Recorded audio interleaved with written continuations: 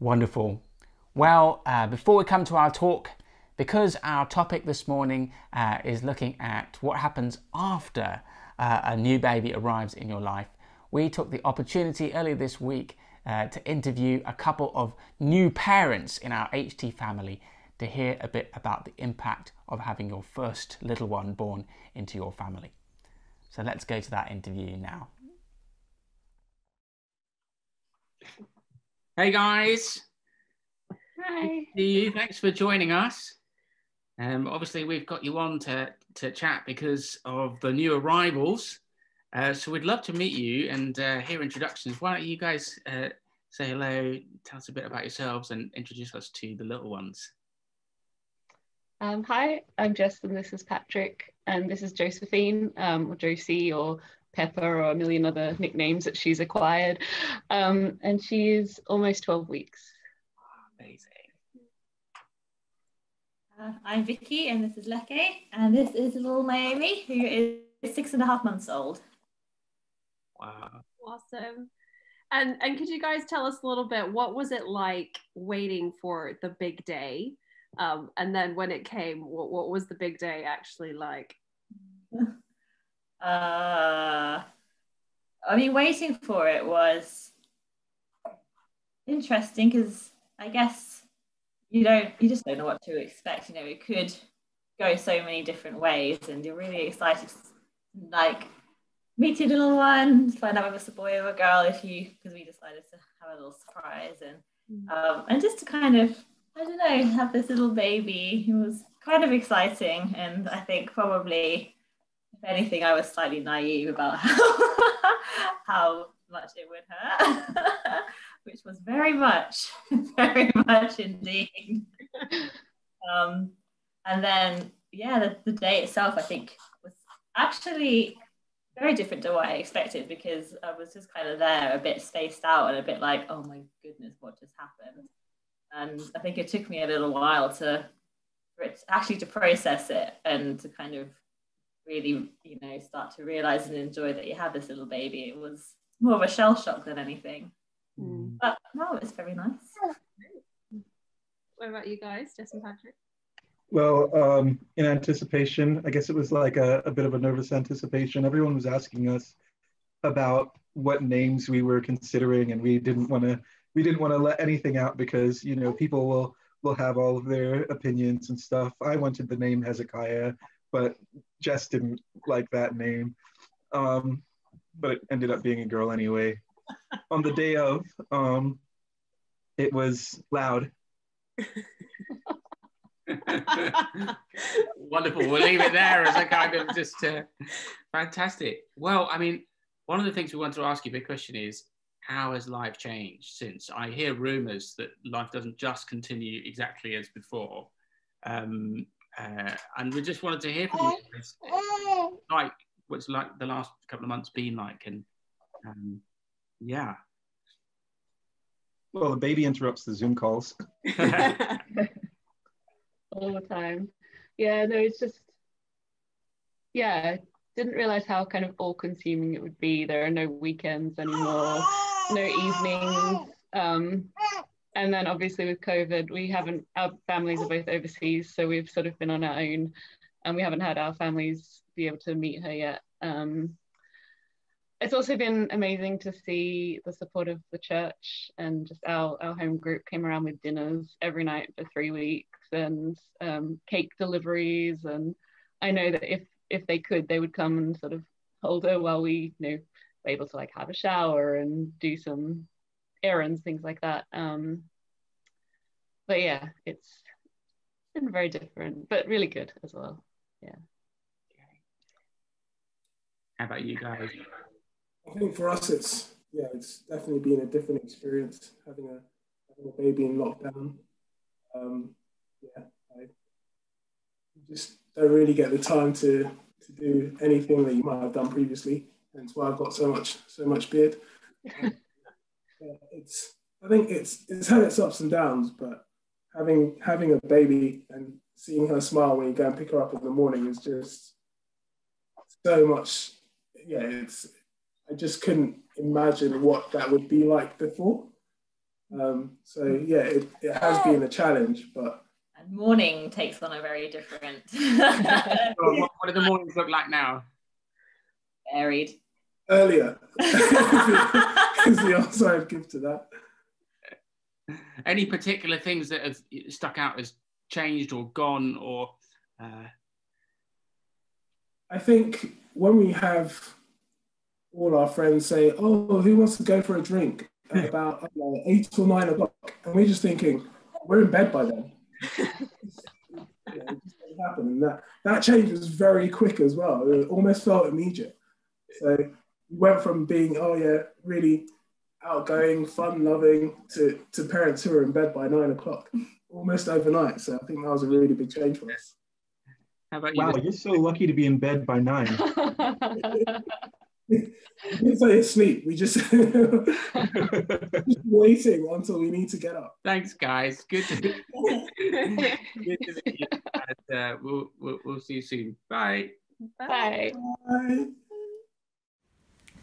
This morning's reading is taken from Luke chapter 2, verses 15 to 21.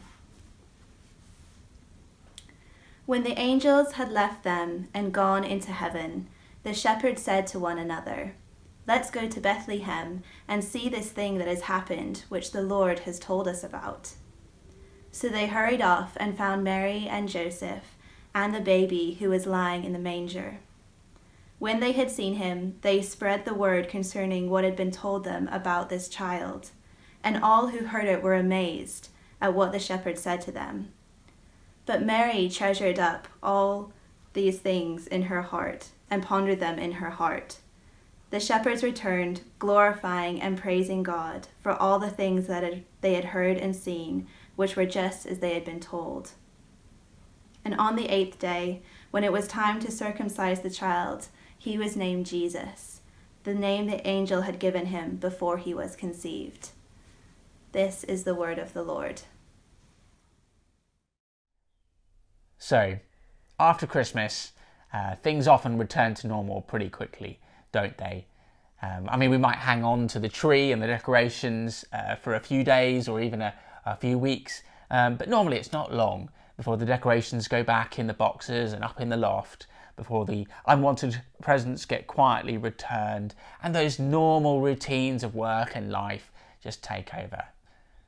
But I don't think that is what it was like at the very first Christmas. As we've been hearing, when a new baby arrives, you can't just pack it away after the day. You can't just put it in the loft to bring it out at the end of next year. Normal certainly takes on an entirely new meaning. For that first Christmas, when Jesus arrived, it totally changed Mary and Joseph's life. And Christmas is meant to change our lives too. Jesus is meant to stay involved in our lives. So how do we take Christmas into the rest of our years and rest of our lives? Maybe we can learn a few things from the way that the people at that very first Christmas responded. And so we're going to look at 3 people and 3 things we could take into this year. Let's start with Mary, who's just had her firstborn child far from home. What does it mean for her after the main event? Well, we're told in verse 19 of our reading that Mary pondered these things and treasured them in her heart. She treasured them. She doesn't just move on with life. She makes a conscious effort to remember again and again what had happened. Now, I don't know about you, that there are lots of things that I have pondered deeply in my life that I now completely have forgotten, that I can no longer recall. So GCSE physics would fit into that category. Or at one point, I'd crammed lines and lines of Shakespeare into my head for my exams, and even what other people had said about those lines from Shakespeare, and absolutely none of that remains. There are lots of things we ponder, but we don't hold on to over the long haul. There's a difference between things we need to know or ought to know and things we really treasure. What would it mean to treasure Christmas, to carry it in our minds throughout the rest of the year in a lasting way? Well, there are a few ways I'm sure that we could do this, but I've got one to suggest to you. Becky Pipper, who is an evangelist, she's spent her life telling people about the good news of Jesus, and actually a lot of her time helping Christians tell other people about Jesus.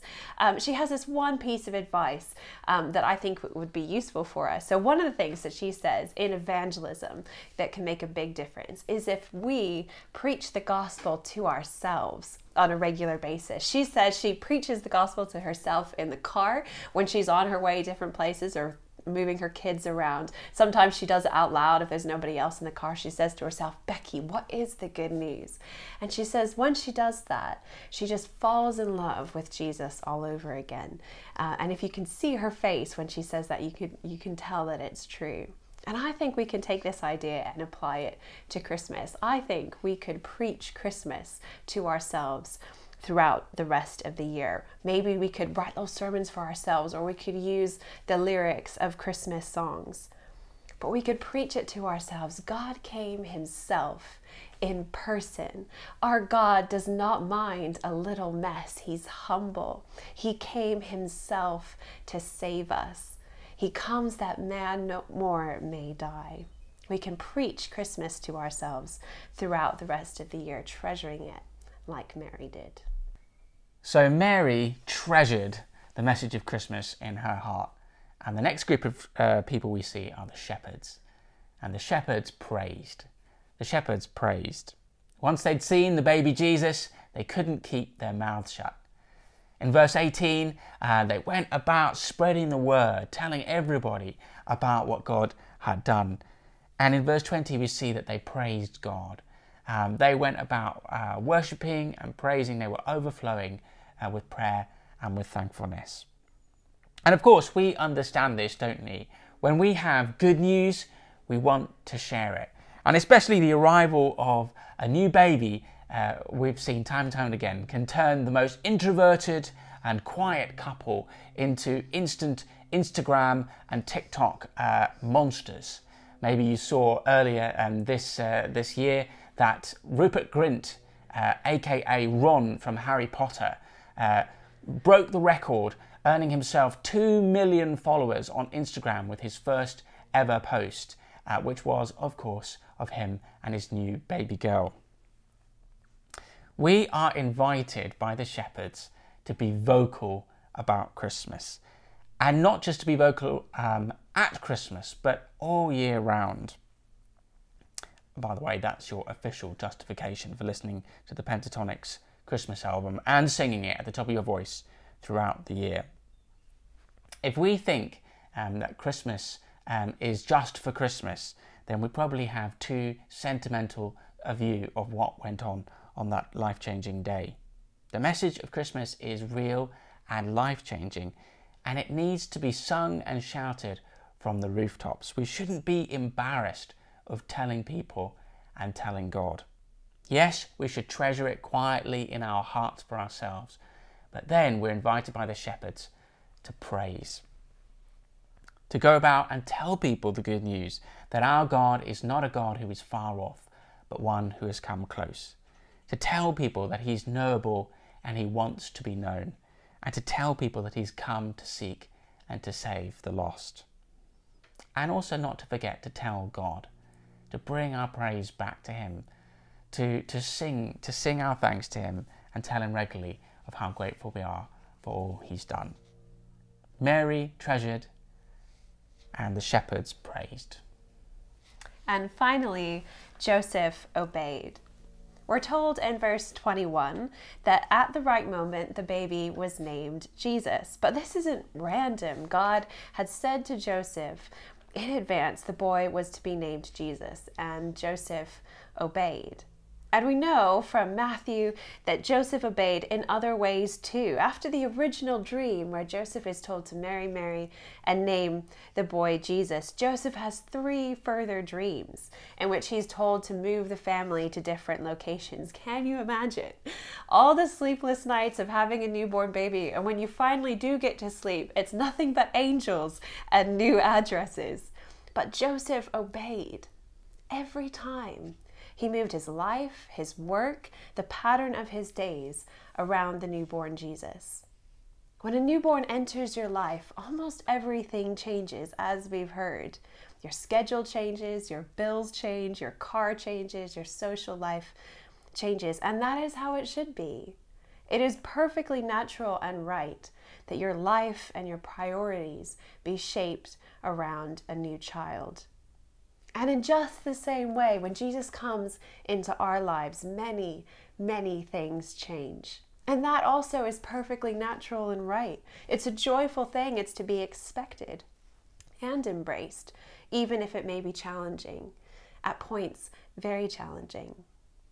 What might this mean for us if we're trying to take Christmas into the rest of a year? So here's one suggestion for you.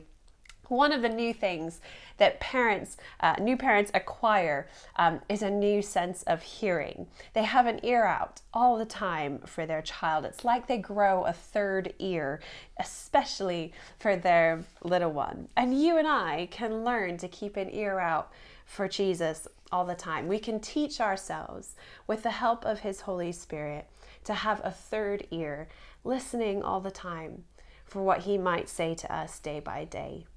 It might be that in all the demands on our time and our emotional energy over the course of this year, our attentiveness to Jesus has faded. Let's go into this new year with a renewed determination to keep an ear out for Jesus day by day. So Joseph listened and obeyed. Wonderful. Well, the message this morning is simply that Christmas isn't meant to stay just for Christmas, because we are invited to do the rest of our years with Jesus in our lives. And 3 things we've looked at that we can take into this year. We can treasure the message of Christmas, as Mary did. We can tell others about it, as the shepherds did. And as Joseph did, we can continue to make space for Jesus in our lives.